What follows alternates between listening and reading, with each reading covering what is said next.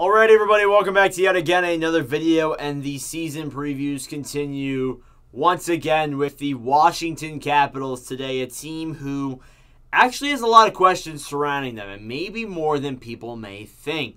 Washington has some big injuries to their top six, and we'll see how that affects them getting later on in this video. But first off, let's take a look at what happened last season with the Washington Capitals, just an overall recap. So last season for the Capitals was a pretty good one. They went 44, 26, and 12 for 100 points. They scored 275 goals and only let in 245, and they unfortunately lost in round one to the Florida Panthers. But they put up more of a fight than people thought they were going to. So that's why I'm impressed with this Capitals team. The leading scorer was Alex Ovechkin with 50 goals, 40 assists for 90 points. And then the goalie was Ilya Samsonov with a 23, 12, and 5 record, with a 3.02 goals against average. It was quite the interesting season. Nonetheless, a good team. And they did make some big additions, though, this past offseason. And they are very notable because this team kind of revamped in some places. Most mainly, their goaltending.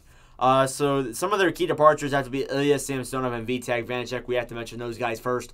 Obviously, those are your two goalies, your starter and your backup tendy, depending on how you want to rank them.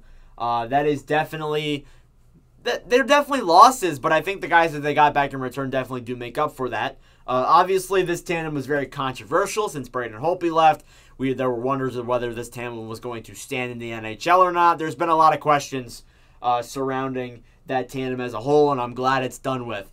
The other players who left were Justin Schultz, Johan Larsson, and Michael Kempney. So some players to their middle six and their bottom six that they lost. No really big players apart from that, though, that are really eye-openers. Now, in their acquisitions, there may be some other eye-openers there, though. So you have Connor Brown, Dylan Strome, you have Darcy Kemper, you have Charlie Lindgren, and you have Eric Gustafsson as well.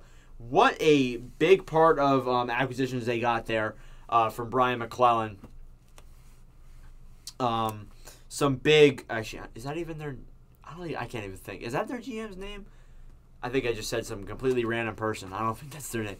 The guy's name. It's like, I can't even remember. Anyways, so some good acquisitions here. They acquire a forward in Dylan Strome, who kind of, you could either argue he was bad in Chicago, or you could argue that Chicago didn't give him the time he needed. So you could really say, well, Strome could be a solid player this season if he is given the right ice time. And then you obviously have Connor Brown there as well, a very solid type winger there that Ottawa just couldn't hold on to. So obviously they traded him to Washington for a second-round pick. A pretty good trade for both teams, if we're being honest. So we'll see how Connor Brown does. You got a starter on a backup in Darcy Kemper. Kemper won the Stanley Cup with Colorado, and Lindgren won the Calder, or actually no, he took the Thunderbirds to the Calder Cup final. So these are two goalies who are experienced in taking teams to finals, and I think that is a good way to go for the Capitals. And they also acquired Eric Gustafsson, who, if you've watched me for a while, you would know since he signed with the Flyers. I don't know how this guy's still getting NHL jobs. He is so bad. I'll be honest. I didn't think he was that good in Philly. Maybe it was just that, but like, I really didn't see it.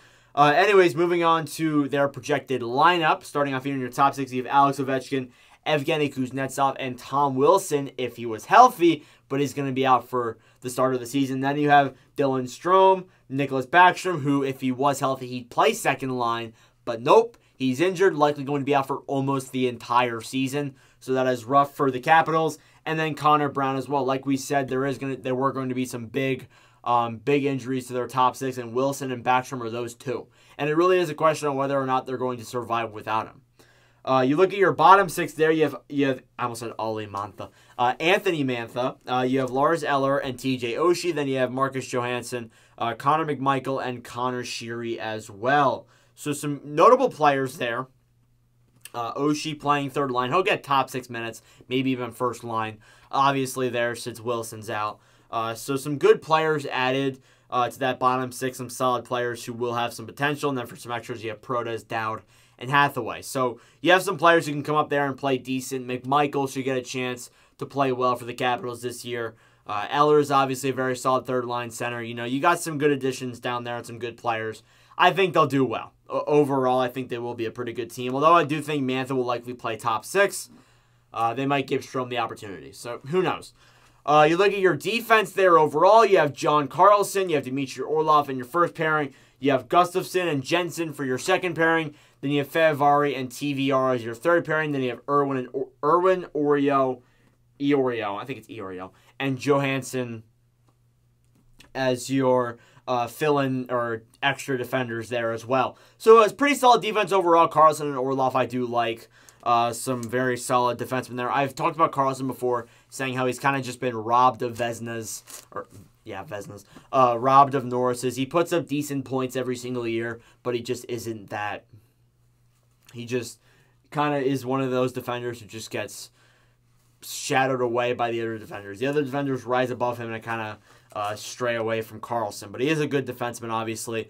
As for your goaltending, you have Darcy Kemper and Charlie Lindgren as your two tandem there. Then you have Zach Fucal as a backup. Fucal showed some good potential in the NHL, so I would imagine he does get some NHL time. But overall, I like that tandem. Kemper, I've been a big fan of for a long time. Hopefully he does well with the Capitals. And then Lindgren as well. Just a solid goalie overall. I like that tandem as a whole. I think it's a good tandem, and I think it definitely will last. Anyways, moving on to some of your biggest questions surrounding the Washington Capitals. How will they do without Backstrom/Wilson? Well, they're really going to have to rely on some of their depth players, or some of the players that would be below Wilson, like, for example, Connor Brown and Oshie, and below Backstrom, you'd have Kuznetsov and Eller. You really have to rely on those players to really play well, given they're going to get top 6 minutes. I would imagine some younger guys may come in here. They may get a chance to play for that spot.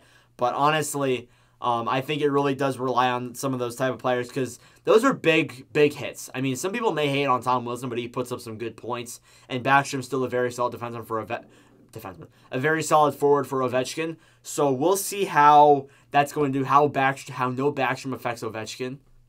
We'll see. Anyways, the other question is, how will the new adds to this team, will the new adds give the team overall some more confidence? Obviously, Connor Brown, Dylan Strome, some guys here who really were kind of kicked to the curb by some of their other teams. And it is unfortunate, but maybe these players will gain some confidence in Washington, and that'll give the other players confidence, and maybe this team can go on some type of run in the playoffs. That is something you do got to take into consideration here, and I definitely think that does play a role. Anyways, moving on to your point-o-meter, or your point projections, according to the Hockey News' fantasy guide there. They have Ovechkin leading the way to the surprise of literally nobody with 90 points. Not surprising at all. Probably like half of those will be goals. You have Kuznetsov in second with 82. You have John Carlson there with 74. And then you take a huge dip and go down to Dylan Strome with 49. And then Connor Brown with 47. Obviously, Backstrom and Wilson would be in between there. But since they're going to be hurt, it isn't looking so good. So obviously there's a huge gap between 74 and 49. But I think that really is how it's going to go. It's going to be those three players and then everyone else, to be honest. But anyways, moving on to your sleeper or your bust. It's actually Anthony Mantha. Interesting here. A healthy Anthony Mantha comes at a perfect time. Given Nicholas Backstrom's uncertain future and Tom Wilson's ACL injury, Mantha generated slightly more shots percentage of 10 per 60 than Alex Ovechkin last year. 30 goals is possible. So that is a good thing to take into consideration. Given that those players are injured, Mantha may get some more time up in the NHL. And I think that definitely could play a role in what is to come. And anyways, moving on to your question, do they make the playoffs? Now, the thing is, with Washington, I kind of look at Washington as I do Boston. And we'll get into the Boston preview in a while. But I look at them the same as I do Boston. Boston has some injuries to their top six and their team as a whole. So maybe if they fall off because of those injuries, another team like, let's say, Columbus, like we covered yesterday, could come in and swoop in for that wild card or just the spot that they're in. So, honestly, I mean, in 2021 I said maybe because I really didn't know what was going to happen with that competitive East Division or whatever they called it. I can't remember anymore. And in 2022 I said yes, which I was right about. So, Washington, I'm going to say yes because they make it every single year. I still think this team has that potential, and they have young forwards coming up to the team where they can still be good. But I could be wrong. I really could be wrong. I could be wrong about any of these predictions or any of these previews. But right now, I'm going to say yes. I think if these injuries do take a huge impact on them, I think a team may rise up and take that spot. But anyways, let me know your thoughts in the comments below. Thank you all very much for watching. For all your supporters lately, I really do appreciate it. Make sure to subscribe down below if you are new. We are less than 100 subscribers away from 2,000, which is unbelievable. But anyways, thank you all very much for watching, and I will see you guys in the next video. Adios.